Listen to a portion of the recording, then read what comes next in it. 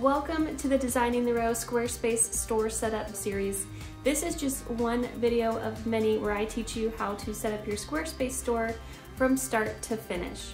I'm Catherine Forbes, founder of Designing the Row, and I'm also a Squarespace expert, Squarespace authorized trainer, and Squarespace Circle member. So if you are looking for help building your Squarespace website, you've come to the right place. Now from your SEO tab, let's go ahead and jump into social over here.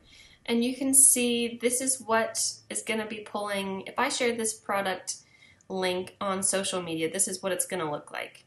Now this picture is actually what I've set on the back end to share for my website. So if my website's shared and it doesn't have a picture on that page to pull, it's going to pull this one as a default. So what we need to do is add an alternate sharing image here for this product. So I'm going to come in, grab my t-shirt picture, drop that in there. And you can see now the preview of this product is correct. It's going to pull that t-shirt in for me.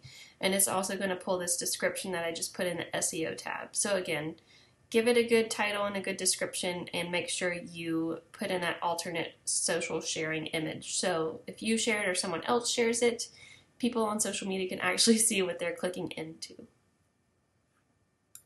If this video tutorial was helpful, please subscribe to my channel, like this video, and if you have any further questions, you can leave them for me in the comments. And as this is a series, I will leave the next video for you right here. And don't forget that over at designingtherow.com, I have more tips and resources on how you can build and grow your online presence.